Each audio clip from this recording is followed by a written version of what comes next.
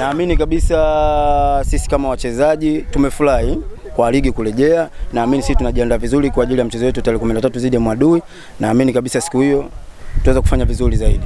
Of course ikiwa kama mimi mchezaji na nahodha msaidizi, tunajisikia vizuri wachezaji kwa sababu tunaamini kabisa mabadiliko haya yataenda kuleta kuifanya klabu iwe klabu kubwa, na naamini kabisa kila mchezaji ambaye alikopo hapa Yanga atafanya kazi kwa bidii ili kuweza kuifuata fursa yenyewe ambayo inajitokeza kwa sasa. Sasa Kagera ni timu nzuri na walitufunga mchezo wa kwanza katika ligi kuu, lakini naamini kabisa sasa katika mchezo wa FA nadhani ni mchezo wa knockout.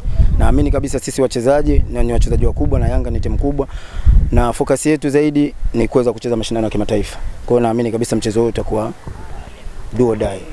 Yeah. Kwa muda mwingi sana dabi hajawahi kutokea labda mara 3 mfululizo.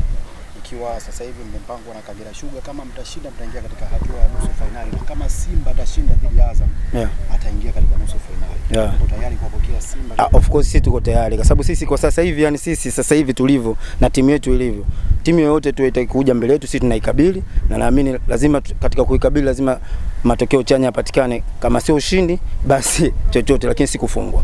Simba wanasema nao ndio wao kulipa kisasi hapo. Of course wanaweza kaongea hivyo kwa sababu ni timu. Nadhani unajua katika kila timu hauwezi kusema kwamba sisi ni muda huu wanaweza kutufunga tena. Lazima waongee kitu kama hicho. Lakini naamini na sisi tutakuwa tumejiandaa vizuri kuweza kuwakabili tena kwa mara 3 mfululizo.